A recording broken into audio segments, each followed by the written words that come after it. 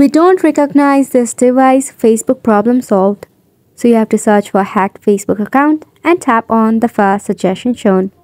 So right here you will see a lot of options. Tap on recover your account that you think is hacked. Then tap on get started. Right here tap on someone else gained my access. Then tap on no, I can't log in. Then tap on no, I don't have access to the phone number or email address. Now tap on facebook.com/login/identify sent by Facebook.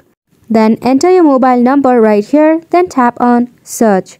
Once you do that, tap on send code via mail. Then tap on continue.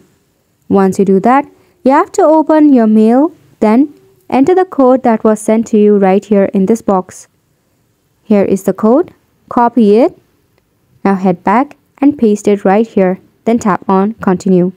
Once you do that, all you have to do next is enter a new password, and just like that, your problem has been solved. So go ahead and give this a try, and thank you so much for watching.